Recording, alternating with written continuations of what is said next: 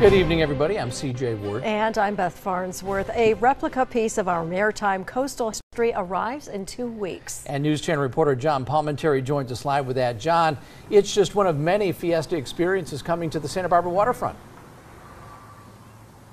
Yeah, it's going to be very exciting down here. The public will see a replica of a ship dating back to 1542, the San Salvador, when it comes into the Santa Barbara harbor on Fiesta Week on August the 4th to pay a visit.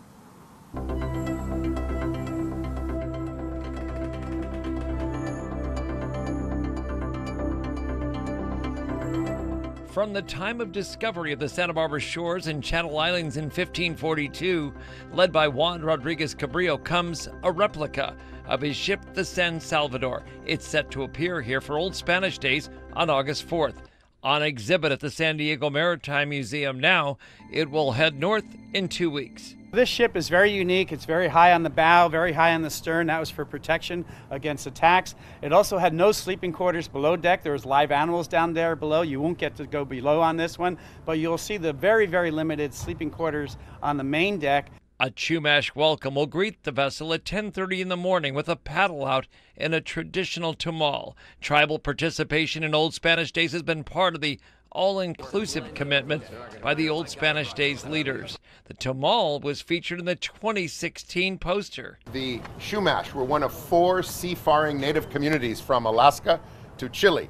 In fact, the Chumash were known for that throughout this area, one of the most advanced indigenous groups throughout Alta California at the time of Cabrillo's first sighting here in 1542. We bring it in, we do trades. That was our main purpose of how we did most of our trading, is by using the tamal to go out and catch our fish, catch our shells, whatever we needed, and getting to the islands and back and forth.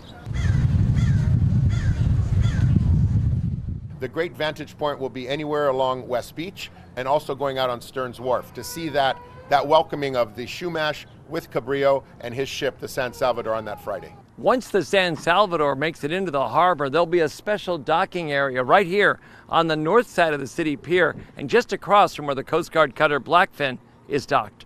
Public tours of the San Salvador will take place throughout the Fiesta weekend. Tribal members will also be part of El Desfile Historico, the waterfront Fiesta parade on Cabrillo Boulevard. My cousins are going to ride with me in the parade, and my great-grandson, and it's an honor to be here. I appreciate the thought of our family, and we're representing our elders.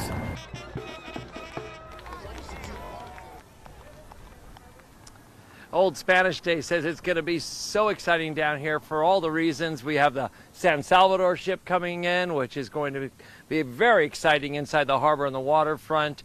There's going to be their Mercado de la Mar over in the parking lot of Santa Barbara City College with rides and food booths and more. The first time that's happened. And of course the parade's going to be on Cabrillo Boulevard, and that's going to be extending all the way down to Milpa Street, and that'll be at high noon on Friday the 4th, the same day that the ship comes into the harbor. Reporting live along Cabrillo Boulevard, I'm News Channel reporter John Palmentary. Talking about Fiesta already. August, We're just ready about, for it. just Yeah. around the corner. I want to check in now with our chief forecaster, Annika Abbott.